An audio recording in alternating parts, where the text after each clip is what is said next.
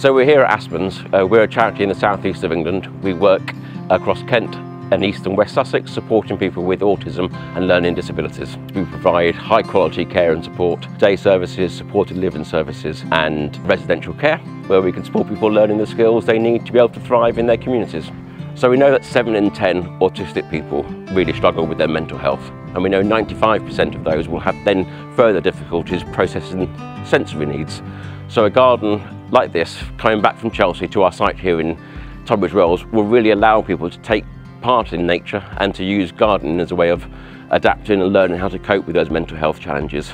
I like being out in nature all the time because what I like to use the garden for is just for my mental health when I'm feeling depressed or stressed. And I like to see some moths land on some plants as well. We can put some special lights that would attract them to land on the plant so they can suck the nectar out of it and stuff. And then that special plant that has an amplifying sound that makes the bee land inside it, and it makes that amplifying sound, so it will attract my ears, and it's like, oh, I can hear that.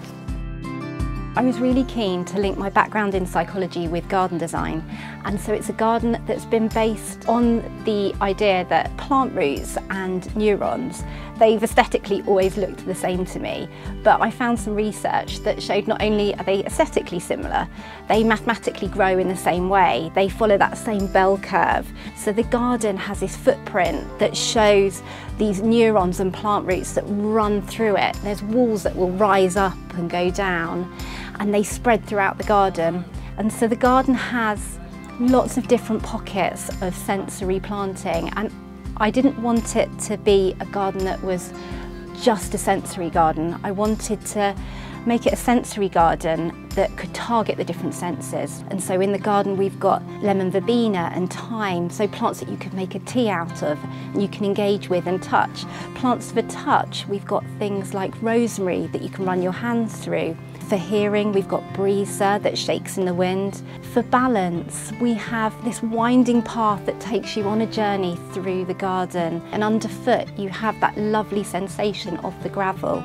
And there's water as well, which is one of the most prized elements in nature, and you can just tap your fingers on it and you get that calming sensory quality that water gives us. So here on our site in Pembury, we have 2 large polytunnels where people come into our day opportunities. So at the moment they're growing rhubarb, which we're selling down in our cafe on our main site. Being part of a horticulture team, being part of our grounds here and part of nature is really important with their sensory skills, with their independent living skills. So our garden in Chelsea is a real good opportunity for them to be part of that. They're going to be part of the build up to it. They're growing plants within their services, which we hope to actually take to Chelsea with us. They'll be attending Chelsea, they'll be there throughout the week. And then for our wider community, the garden's going to come back here to our site in Tunbridge Wells for people, so for our staff, for the people we support, for families and friends when they come to visit, they'll be able to be part of this sensory garden within our site here. That's going to be a really important legacy. So Aspens are really excited about taking part in Chelsea Flower Show. It gives us a chance to be part of something huge, something international, something where we can tell not just a story about Aspens and the great work that our team does here, but also about the need for charities like Aspens to get support from the wider public. The work we're doing here to help people gain their independent living skills is something we want to be able to take to Chelsea, to talk to people about that, and to show how amazing the people we support are.